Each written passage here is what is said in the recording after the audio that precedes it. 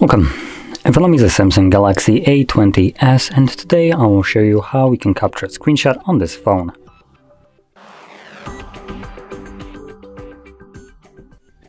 So to get started, you want to open up content that you wish to capture.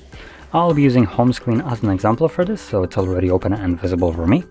But once your content is ready to go, visible on your screen, all you need to do is hold power key and volume down at the same time. Or just click them. Yep, and just a click.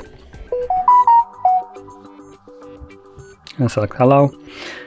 And as you can see, it pops up with share and edit options, and after a moment it disappears. Now once that happens, you can later on find your screenshot in the gallery application, and it's going to be visible on the pictures as well if it was captured recently, but later on, if you want to go back to that screenshot sometime, weeks later, it will be easier to find it, most likely under the albums, and then in here you'll find a screenshot album where obviously there will be only screenshots in here.